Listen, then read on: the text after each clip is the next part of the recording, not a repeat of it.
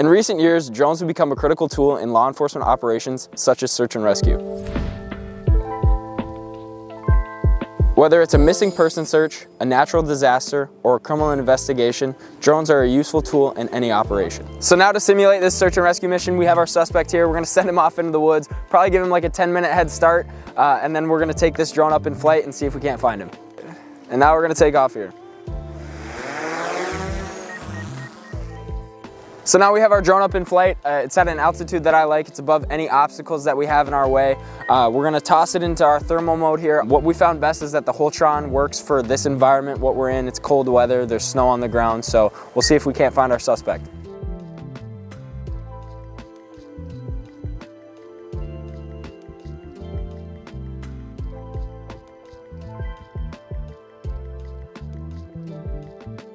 And that's how law enforcement uses drones for search and rescue.